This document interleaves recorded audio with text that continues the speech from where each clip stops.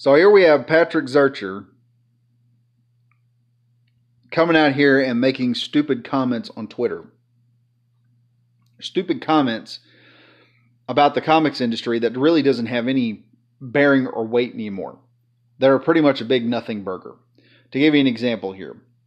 Anyone in Comicsgate hoping to draw comics as a career is choosing a strange way to go about it, alienating themselves from 95% of comics publishers.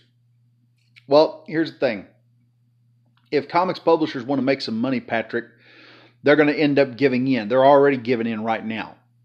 Okay?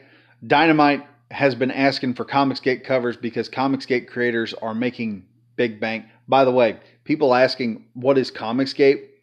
Comicsgate is basically to these morons, it's basically the N-word to anyone that's not a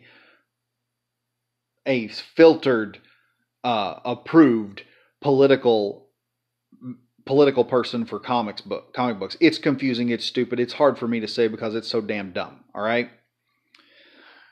Comicsgate has look. Let me tell you something, Patrick. I mean, if you give me 10 grand, I'll probably show off the official Comicsgate membership card. Okay. I might be willing to tell you about all the little bitty things that they do for you to get into Comicsgate and how you get into us as a group. Because I mean, no one's come out and opened up and showed how Comicsgate makes their members. No one's told them about the initiation process. No one tells them about the hazing you get from Cecil. Okay, my God, the hazing was horrible. I mean, you really are a man if you can go through Cecil's hazing. But I mean, let's be frank here. You're sitting back here pretty much mouthing at everybody, telling them that they can't get into town, they can't drive from a town to a city because they have a truck and you have a Corvette right now. A Corvette that's rusty and about to fall apart, but because they ain't got your car, there's no way they can get to the city. Dude, I'm telling you something. That Ford F-150 can still get from point A to point B. It may not get there as fast, but it will still get the job done, and it'll still carry a lot more stuff than what you got. And it's a lot less expensive to drive half the time than some clunker you have. But again, as I want to ask this question here to Patrick Zurcher, what the heck would I want from a comic book company nowadays? If these 95 publishers don't want to make money, why do I want to be a part of them? That's the point of participating in any kind of business. That's the point of having a career, which is what you said in this comment, is having a career. A career is making money at something, is having a job that's not a job, is having a job that's something you want to do so well and that you make at least enough money at that you can live off of, that you enjoy the rest of your life. Like you're living on retirement and making money. You're just doing your hobby for the rest of your life. Why would I want to join up with your ilk? Your ilk right now that don't have any friends. They have freaking allies, okay? Allies. I've said this plenty of times. Allies are just the people that are just waiting to stab you in the back first chance they get. They can't stab you in the back right now because there's somebody bigger than them. They need your help to whoop that guy. As soon as he's whooped, they're going to stab you in the back, and that's going to be the end of it. They're not loyal. I don't want that. I want friends in the industry, not freaking allies. And secondly, if I want to write black characters, if I want to write queer characters, if I want to write lesbian characters, trans characters, or anything like that, I don't want people like Zurcher sitting over my back telling me how I should be writing it when in the process of me screwing up my story, just like they did with The Last of Us Part 2, mind you. That was a complete and total flop. I mean, just destruction.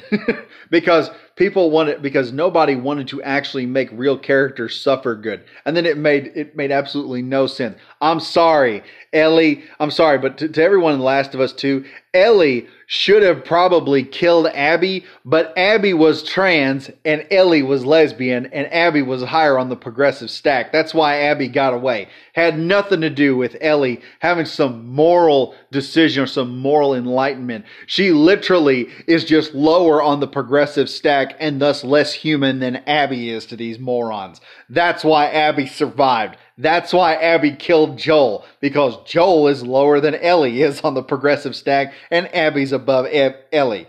But I mean, let's go even further. What do I want from you people? Where I'm sitting back there and I would end up not being paid a whole lot of money because y'all have trouble paying these morons. Most of you comic creators over in the mainstream comic company where it's supposed to be so great are out there having to get GoFundMe's to pay your freaking bills half the time. Whereas I look over and I see Ethan Van Sciver is about to kill himself. He's so fucking rich, eating himself to death. I would love to be like that, go out there and eat pies and steak and lamb chops for the rest of my life because I could fucking afford it. But you have these other idiots, again, you have nothing. You have, and even if I did work for you idiots, like I said before, you morons would be over my case about everything. Every little frickin' joke that I would say would have to go through a frickin' hate speech filter before it would ever hit the pages. I couldn't have some of the characters I want to put in the book that I'm writing right now. I mean, dang. I can't have a character that walks around where she's walking around in a thong half the time helping out in a mechanic's garage. That would be nice. But unfortunately for you morons, oh, that's sexist, that's horrible. You people shouldn't do that stuff. Really? Really? Really? I really hate having to deal with people telling me what to do. I tell you who does this kind of crap, okay? The people who do that kind of crap that go over every little word that you say are the same little punk kids that go around there when you and your buddies would go out and have something remotely fun, do something remotely interesting, would run right back into the classroom at school and go, Teacher, they're out there having fun, and you're not supposed to have fun in school. They're learning how to have math. They're learning math and having fun at it. Teacher, they're on the slide. Teacher, they're on the swings. Teacher, they're sitting back there eating candy. That's the kind of people that are in comic books right now. Comicsgate's like, yeah, okay, man, you want to write a comic book? That's cool. Here's where you gotta, I'll tell you who you gotta, who you gotta make happy. Who do I have to impress in Comicsgate to get my comic book out there? I don't have to impress Ethan. I don't have to impress War Campaign. I don't have to impress Miller. I don't have to impress Tug. I don't have to impress you boy Zach. I have to impress a group of customers. A group of customers, mind you, that if I'm smart and I play my cards right and I put out something that they want, will throw money at me like I'm the hot stripper over at a strip joint. Okay? These morons over here, you want me to impress a group of people who are not going to pay for my book, who are not going to buy it, and at the end of the day, I'm going to change everything from what it was originally intended to be, just like most of Star Wars, mind you, into something that is sanitized and won't sell. There's a reason why the classic movies that we have are things like Blazing Saddles. Okay, that's a classic movie you'd never make nowadays.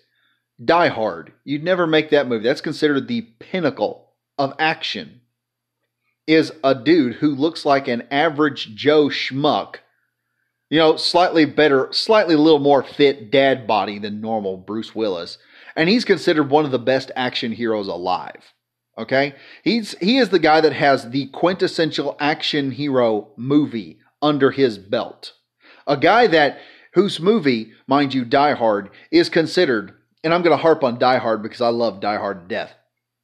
Die Hard is considered the movie that if they put in Arnold Schwarzenegger or Sylvester Stallone, it would have been significantly inferior to the current iteration we have today. That's how perfect Die Hard was. All right?